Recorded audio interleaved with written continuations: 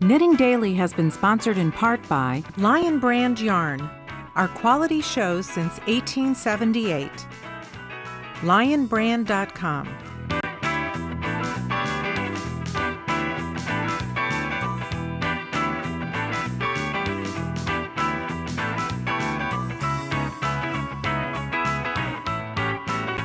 I'm here with Zanti Ho for our very first knit-along project. Hi, Zanti. Hey, how are you doing? So what is the project that we're working on for this knit-along? So our first project is going to be the Fallen Leaves scarf. And what I love about a scarf for a knit-along project is that we've all probably done a scarf as one of our first knitting projects ever.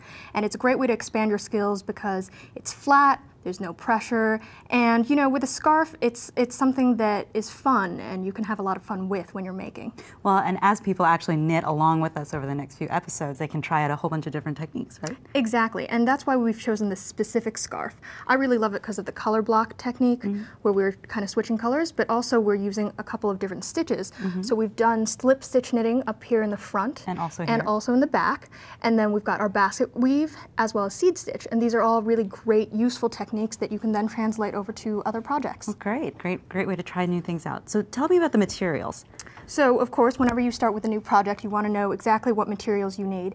In this case, we've chosen these 4 colors of a great premium acrylic yarn, and that's a really nice beginner yarn that you can feel comfortable with. And the great thing about this line is that they all match, so all of the colors are going to go beautifully together, and you can pick whatever colors you like. We've gone with, since it's fallen leaves, Right. Very autumnal kind of palette, but this would look great in blues and greens or any other palette you like. Definitely. And we've gone with size 8 needles, and so we've got all of those ready out on the table. And then I've also got a couple of extra things that aren't stated in the pattern, but I find really useful.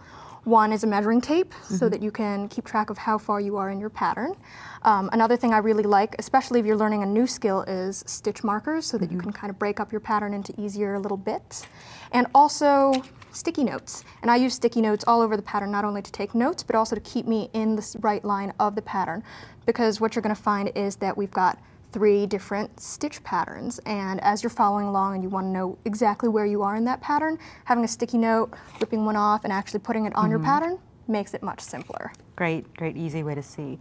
So before you actually start knitting, you probably want to swatch first, right? Yeah, I think that that's a really good way to start. First of all, it helps you if you're worried about gauge, which is not as important on a scarf, but gauge is going to give you the right size item based on your pattern. And it is good practice. So I like practice swatching in general, and here I've just used a couple of different extra yarns that I had lying around, and I've gone ahead and practice the different patterns in here because, say, I'm not so comfortable, this is actually an intermediate pattern, so if I'm not so comfortable with some of the very basic skills, like the seed stitch and the basket weave, I might want to actually practice those first. And you do want to use the same yarn, probably. Yes, yeah. So these are the same yarns as the scarf, but in different colors, so just my extra scraps. Okay, great. And this is the pattern, which is going to be on the website for everybody who wants to follow along with us. Yes. And let's cast on. Great. So we're going to take out our needles, and the pattern states 33 stitches, and we're casting on with this great yellow color. So let's find our end.